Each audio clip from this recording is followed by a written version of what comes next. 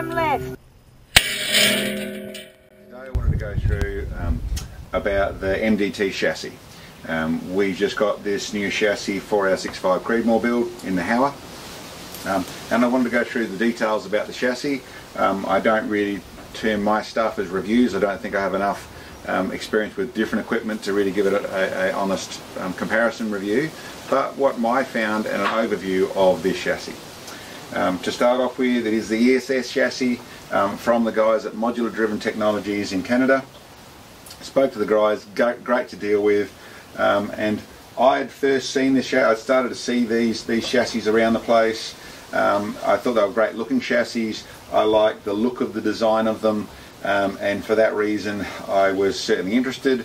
With some closer looking, I could see that I wanted to get the chassis for me to do some mods to, but I don't want that to take away, and part of the reason I want to do this overview is I don't want my mods to the chassis to take away from the chassis qualities itself. To start off with, it is modular driven chassis, or modular driven technologies, and they do come in a modular form. So when you're buying a chassis, you're buying three separate parts from MDT. The base, or the centre of the chassis, the buttstock, and the fore end all come as separate pieces. You get them in the one box, but all come as separate pieces. They bolt together in the ESS. It bolts together in a simple, solid bolting point. It has a keyway, it keys in there, a big Allen screw, simply bolts it together, nice and rigid, and makes the back half of the chassis essentially function as it's all one piece. And I suppose in that matter, the fore end, it bolts on with 3 bolts, the keys in as well. Really, once it's all bolted together, becomes a rigid piece of CNC aluminium from front to rear. Worked really nice on that score, and it's worked really well. The way it bolts down in the centre here, V-block, very accurate, fine CNC. So for all of them, as I've been told, the only one I can honestly talk about is with this Howa 1500. That bolted in nicely, bolted up, no messing around. Haven't bedded it. From what I understand, I don't need to. I'm going to see how things go. I'm going to go through the process of using it. Yesterday we shot it to 2,000 yards. It was very consistent. Was really impressed with it. I was also very impressed with, and I'll put on a little bit of image as to how the whole rifle cycled. I had my muzzle brake, had bits and pieces set up, I've moved the buttstock, but largely that's about the rifle, the Howa 1500, 6.5 Creedmoor in this chassis, and how nicely it fired, how nicely it cycled. So I was very happy with that. In the centre, in this base side of things, well, I suppose actually I'll go from the front to the back of the chassis to explain what it is, how it works, and what I found with it. I have, and this is the bit that I've modified. I want to point out that this is something that I wanted to do for me. As for enhancing the accuracy or the consistency of the chassis, I don't believe I've done that at all. This is another fore end. I got essentially a 15-inch fore end and a 12-inch fore end. I wanted to be able to have them both here to test them and mess around. This is, as you can see, this is just a Harris bipod. It's bolted to, because of the octagonal shape of this, where they have a nice V down the bottom here, means that the likes of the Harris bipod bolts on there simply using the sling stud. It won't move at all. It's nice and rotated. It's nice and flat, so it's actually holding in there nicely. The problem you have with a lot of stocks and other things like F-class and that, where they have a flat bottom, they don't get to grip properly on the bottom, so they get to rotate. This design where it does grip properly. Most chassis do. These are probably a little bit nicer with that octagonal shape, where it's really gripping on nicely. They have their QD locks, they have their N-lock rail, they have all bits and pieces. Not something that I really use at all, so not something that's an issue for me. For the precision rifle shooting people, PRS people, there's some real benefits through here, including hunting and tactical and that side of things, some real benefits. For me, not an issue, so I won't go too much into that. I did want to go through the fact that what I've done with my bipod is, like I said, for me, there's some features that folds away nicely, has a higher centre of gravity, all that sort of stuff. Is it going to make it shoot better than a this is a Harris or even an El Cheapo knockoff or any of those sort of bipods? No. If you've got the rest of it set up properly, no, it's not going to make it shoot with any real difference. They're made to function properly with an all bipod. So anyway, that's the fore end side of things. I should touch on that. It's all on their website, but they have essentially 9 different fore ends you can put on this. 3 different styles. One, this is the clean style with nothing on it. They have another style that has a short, a 6-inch or roughly 6-inch Picatinny rail on the front of it, and then another one that has a full rail on it. I wanted for what I wanted to do, it nice and clean, so that's what I went with. In all 3 different ones, they have 3 different lengths: 12-inch, 15th and 18-inch. This is the 15-inch, which means that it would come to there, and they look great like that as well, you know, in this flat dark earth. With the black barrel, looks really nice inside there. I chose, when I modified things, to make it black. I thought that was going to look nice as well. But this was, I actually used this is a 12-inch that I've lopped off to do here to work how I want it to work. Anyway, that's the fore end. The actual base, or the centre with the action bolts, they have this stuff here. I'm not sure what it is. I probably could read. It's probably on the website.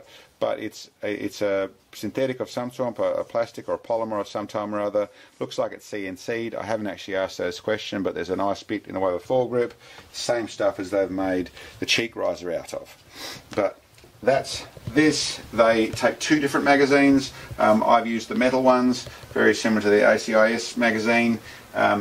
They have the magazine release is nice and sensible. It's actually ambidextrous. It pokes out both sides. You know, that's nice and simple in the way it releases on there. That'll work nicely. I did have to grind a little bit off the front of the magazine.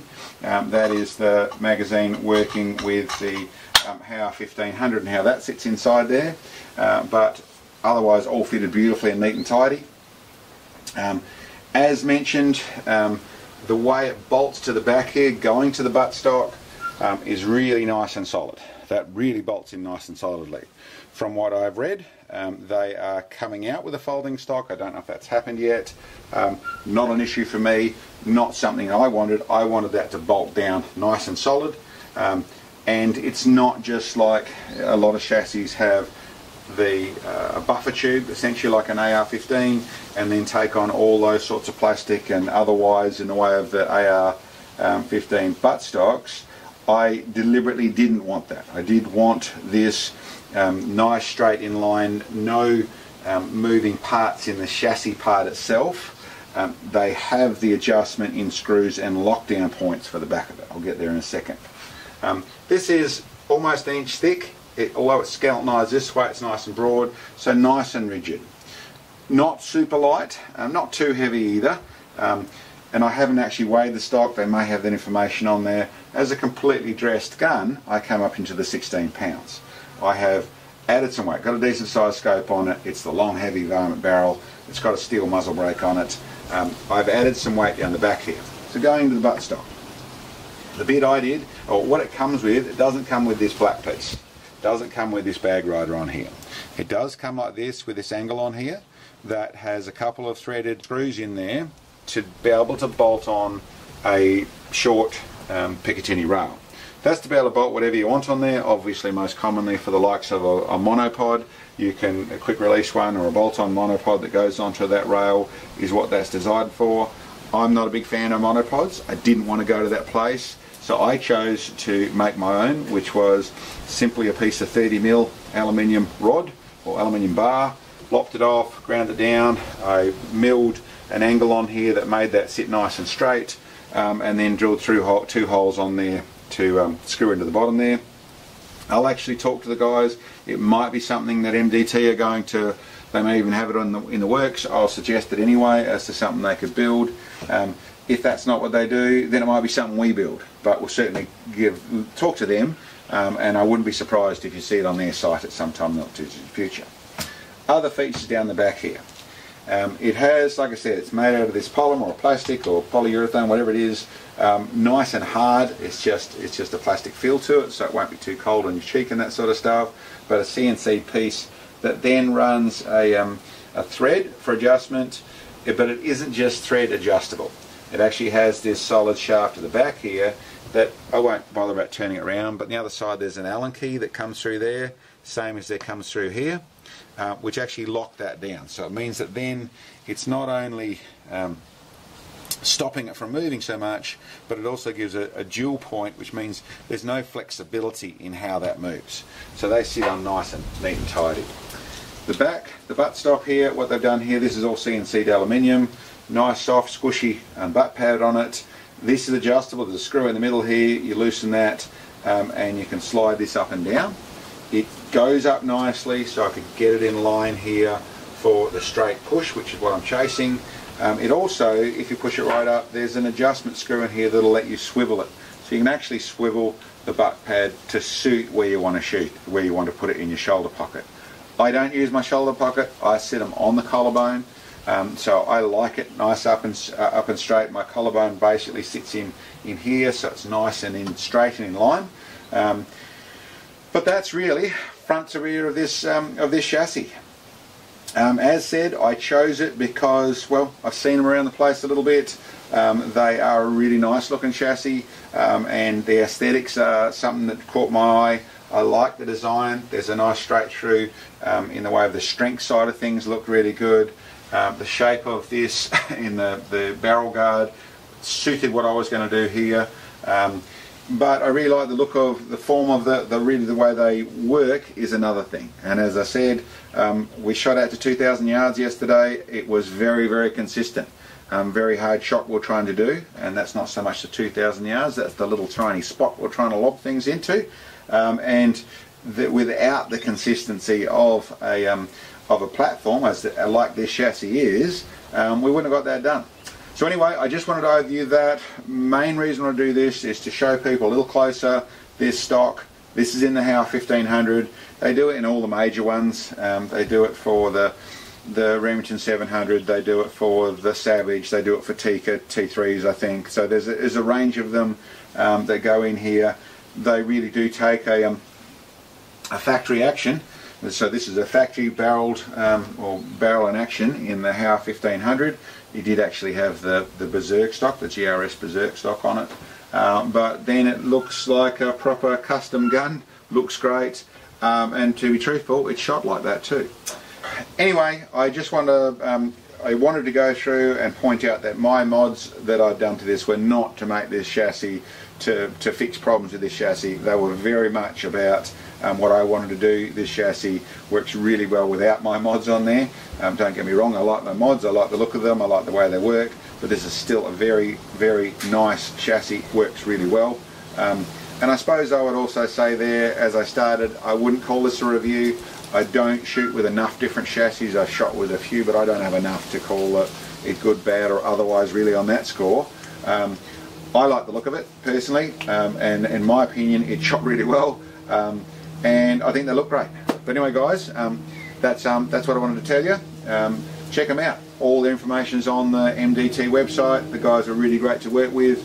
They did the right thing by us, and yeah, I'm wrapped with it. I think it's a great looking thing and it shot really well.